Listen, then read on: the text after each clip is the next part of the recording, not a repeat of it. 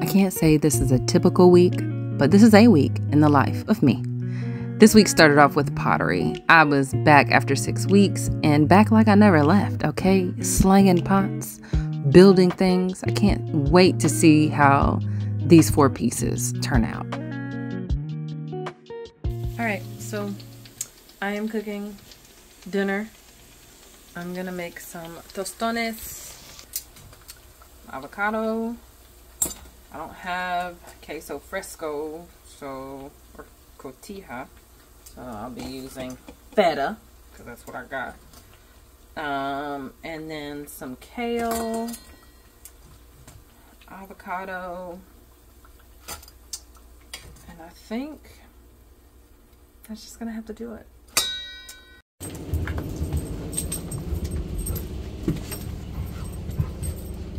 I know, we're going this way. We're going this way. Yes, let's go. Just chill out for a second. Oh, there's a good sit. Good sit. All right, let's go. We are headed to the dog wash. These filthy dogs have not been getting their monthly bath on the first of the month just because I've been away. So they are disgusting. My car is disgusting. They are shedding like nobody's business. So we are going to head over to the self dog wash and get them clean. Get them clean. They're disgusting. Okay, so boom. I don't know if you knew this about me, but I used to manage a pet resort. So this whole dog washing thing is my jam. Like, I have strategies, I have ways that I like to do it so that they are like optimal clean and dry. So I just want to tell you a story. There is one client that I had, and the dog's name was Falco, and he was a German Shepherd, and his owners always chose me and asked for me because I was the only one who would give this German Shepherd a really, really, really good bath.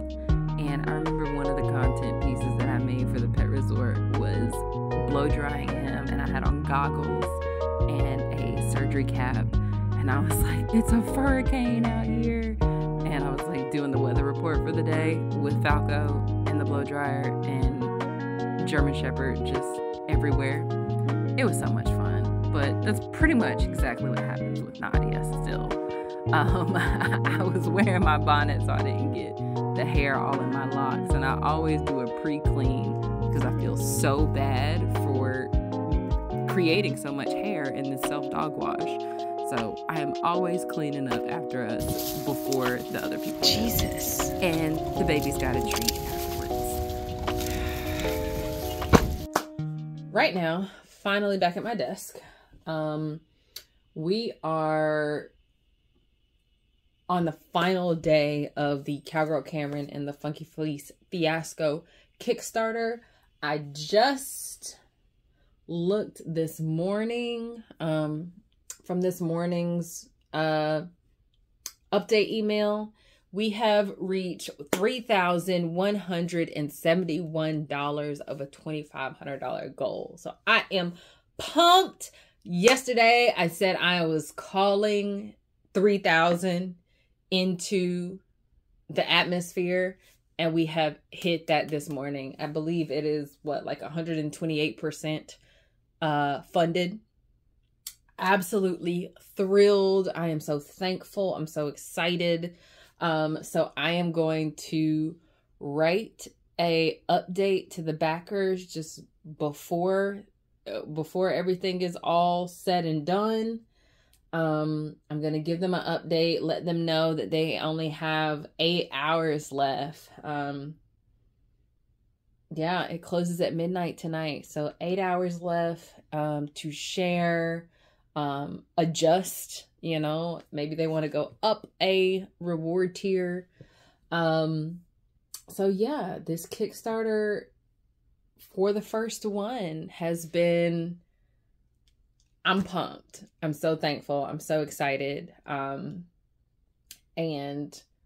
yeah, ready to get the party started with a fully funded campaign, okay? For my first one. I'm just like so thankful.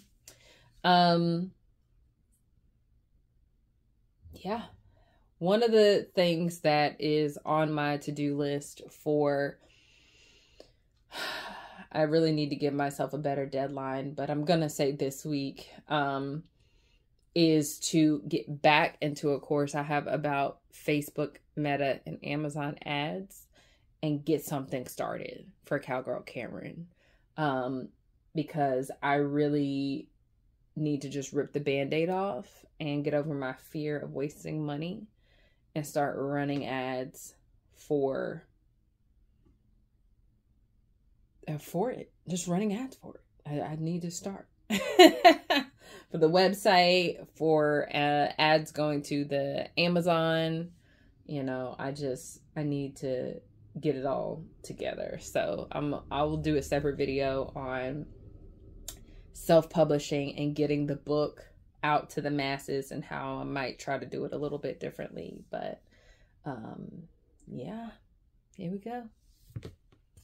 I'm in a Facebook group for Kickstarters, and someone mentioned that my $2,500 Kickstarter goal was ambitious for a first-time Kickstarter. But I know my Barnyard besties, I know my community, we exceeded that goal, and I'm just so thankful.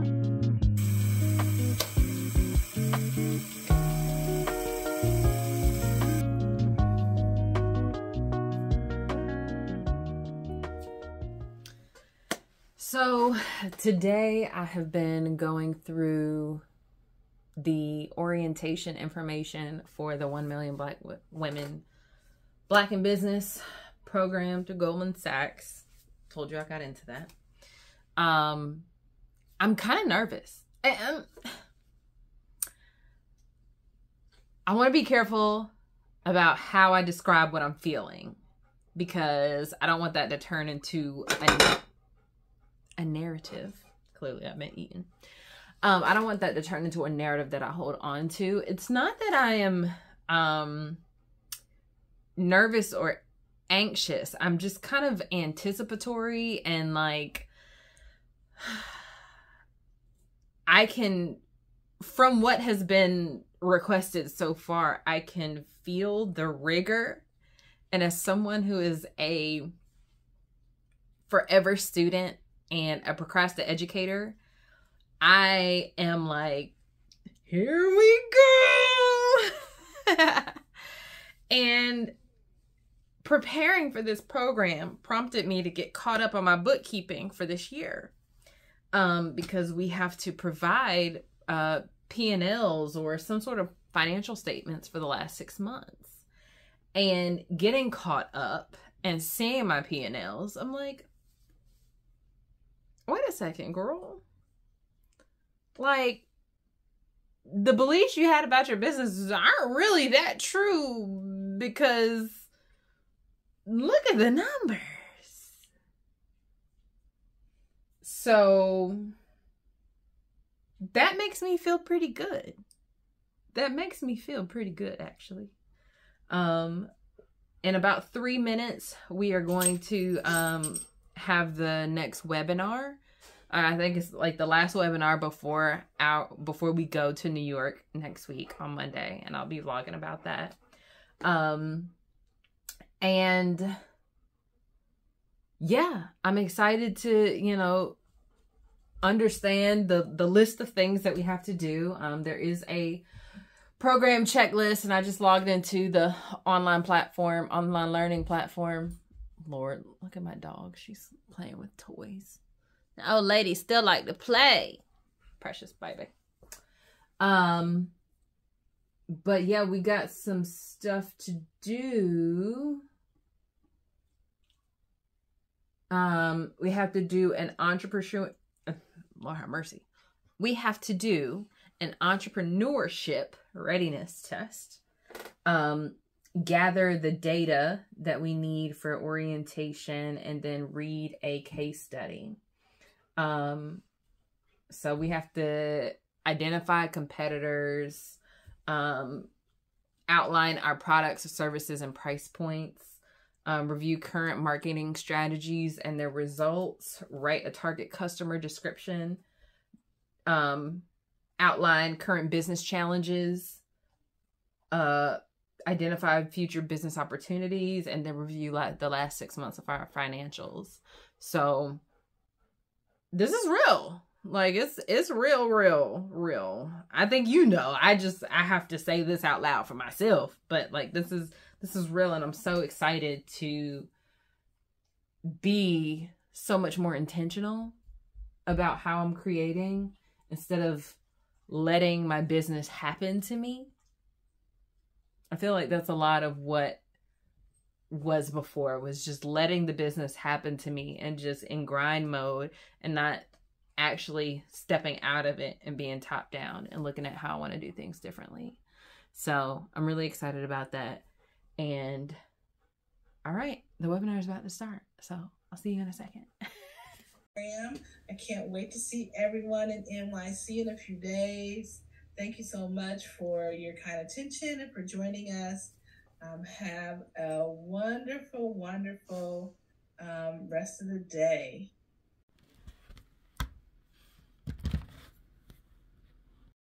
Good morning. Happy Friday. I had to run to the grocery store this morning because I'm back at my parents' and I needed to get dog food for the dogs. And I'm like, might as well. This is a grocery store run. Dogs, horses. You big one. Oh my goodness. Oh my goodness. Okay, and okay. All right. Okay. Maybe go. Okay. All right. How is that? Good morning. Initial breakfasts. My goodness. ASMR carrot eating. My baby. My baby. There's no more. I don't have no more. You get some more later. You get some more later. You're gonna get a bath. And you got work to do today.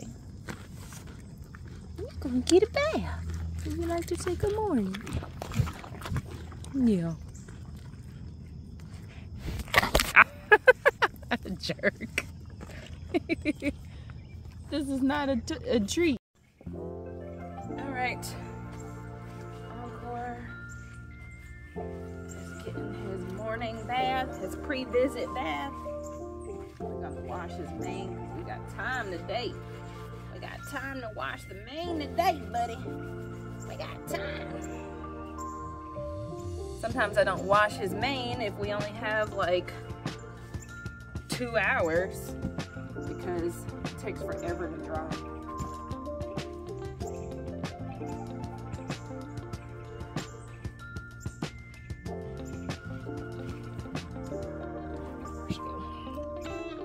But yeah, we're going to visit a school in Cary. And a lot of times, people will be like, oh, they're farm animals, they know that they're dirty. So why clean them before a visit? First of all, when you are introducing kids or parents to something new, you kind of have to think about the experience with all of the senses, all 5 senses, right? Smell, sight, sound, and touch. Not really taste, because we're not tasting anything. But I want to make sure that the kids have a positive experience, and if they pet him and it's like gross and gunky, that's not positive. And also, I have to do a lot of petting and just keeping my hands on him and stuff, and then possibly signing books and everything like that. And I don't want my hands to be full of gunk and disgusting also. It's just, it doesn't make for a positive experience for anybody. So when I'm going somewhere, you know, I could see if I was on a farm and people were coming to a farm, you know, that's one thing. But if I'm going out into the public, and as an author, I'm trying to multitask, not only with holding encore, but doing things as an author, signing books, taking payments, things like that. If I don't have any help, I need for it to be as seamless as possible. And so taking the extra effort in the beginning to make sure that he's clean is so much easier. So much easier than having to deal with it after the fact. Deal with a dirty boy. Who can be a dirty boy? I love bus scratches. You know your bus scratches. Now, no butt scratches today? That is fine with me. It's fine with me. Hold on. Here.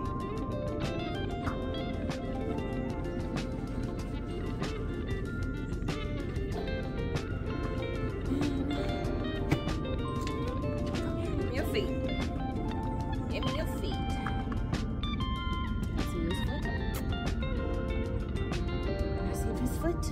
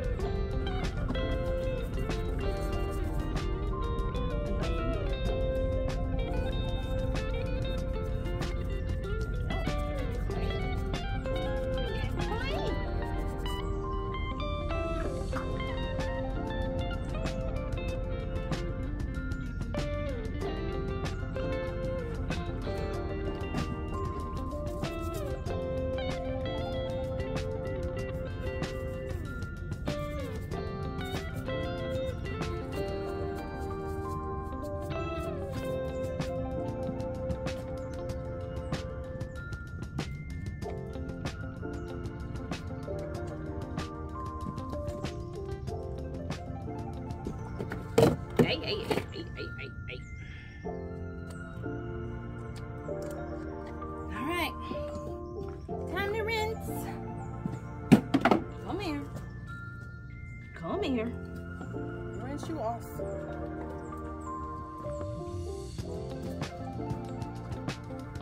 Oh.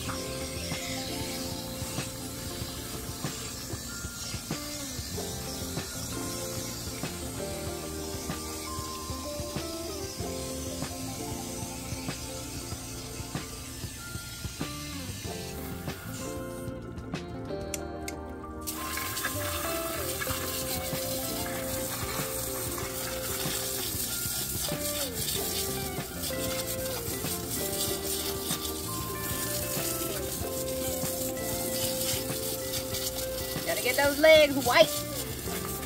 Get those white legs white.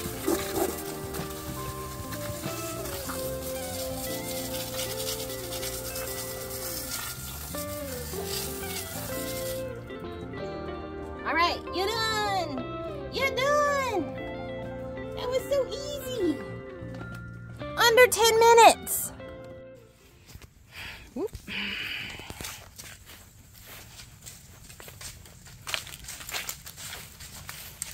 You ever had that kid that just will do what you ask, but in their own way? Just because that's who they are?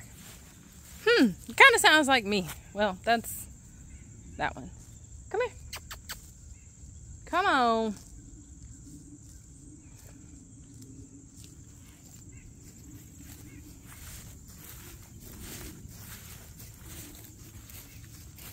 Look, you don't even see the carrot.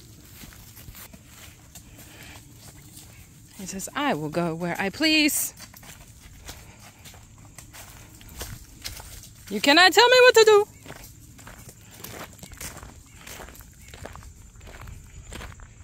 Look at him. See, look at him. He just know everything. And he's looking for his brother because he's like, what the heck? I'm in here by myself. Yeah. Oh, you saw the other hay that I dropped. I guess you don't want this carrot. I've been carrying around this carrot trying to get you. He just knows that it's time for him to... All right, we just gonna put it right there since you just know everything. We are off to the races. I couldn't even get the pun out because it was so stupid. But we are off, headed to... I've heard that this place is called Thales, not Thales, but Thales Academy in Holly Springs to be the mystery reader for this week.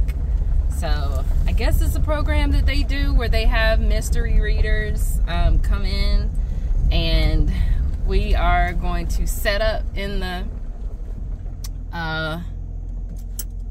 carpool area, and the kids will be able to come out and listen to a Cowgirl Cameron story and meet Encore. So it should be a good time.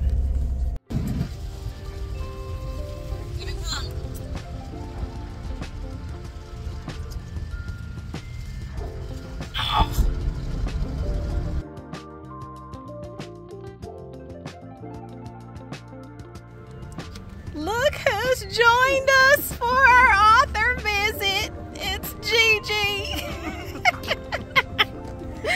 Yeah. We're gonna have so much fun. Absolutely.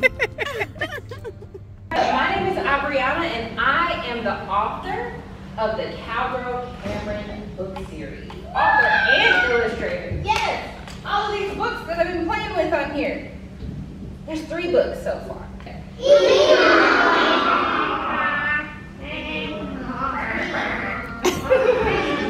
Just another day on the farm. On the farm. The end. Did Cowgirl Cameron fix the fence by herself? No. Yeah, teamwork. There was teamwork. Exactly. Everybody in the herd not only had to find Encore, but they had to help fix the fence. Is teamwork good? Yes, teamwork is good. Do you guys want to go see Encore? Yeah. All right. All right, go with the middle. In the middle. When we get in the classroom, empty your red and green folders. All right, Encore did so good. He did so good at our visit.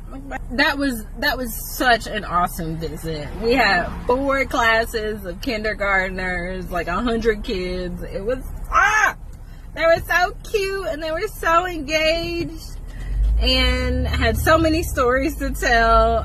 They did so well petting Encore. Oh my gosh, I love that. I love that so much. I can't wait to go back. I can't wait to go back.